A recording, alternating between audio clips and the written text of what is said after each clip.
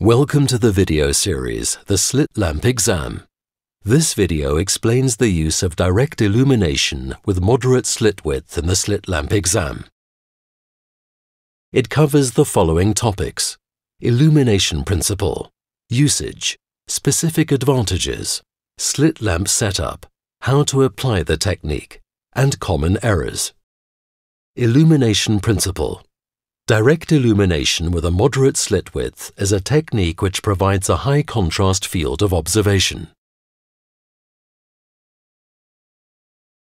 Usage. It is the most important technique for the examination of the tear film, the cornea, and the lens. The direct illumination with moderate slit width is also used for examining the anterior chamber and the retina using an ophthalmoscopy lens. However, these techniques will be explained in separate movies. Specific advantages. The moderate slit width provides an adequate field of view by maintaining the high contrast of the direct illumination.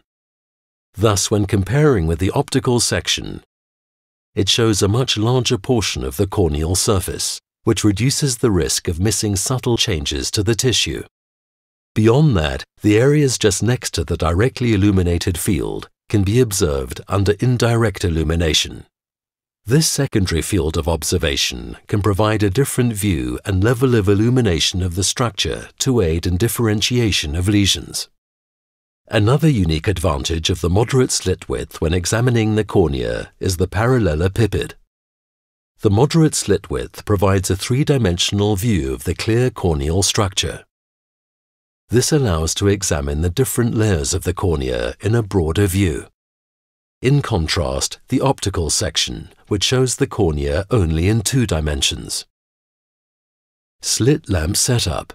To set up the slit lamp, choose a medium to high light intensity and a slit width between 1.5 and 2 millimeters. Set the illumination angle between 30 and 50 degrees. For examining the cornea, choose a magnification of 16 times for a first glance. Then re-examine the center of the cornea with a magnification of 25 times. For the evaluation of the lens, a magnification of 10 times is appropriate to get a better depth of focus. How to apply the technique. In the beginning, it can be challenging to obtain a focused image of the cornea. A simple way of getting the cornea into focus is as follows.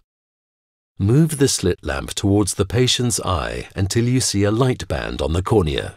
Concentrate on the tear film. You will find small particles that move in the interblink interval. Once you see these particles, your focus is on the corneal surface. Note that the iris is out of focus because it is further beyond the plane of the cornea where the slit lamp beam is focused. When using this technique to examine the crystalline lens, use the iris as a landmark.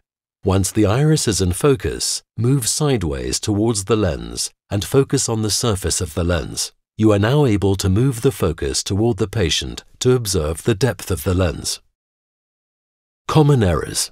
When examining the cornea with a light intensity which is too high, the patient will not cooperate well. If the intensity is too low, you might miss subtle changes on the cornea due to reduced light scatter. Here the same image but with increased brightness, which makes this basement membrane dystrophy much more easily visible. Thank you for watching. The Haag-Streit team wishes you a lot of success in using this illumination technique. This episode was made possible with the following contributions.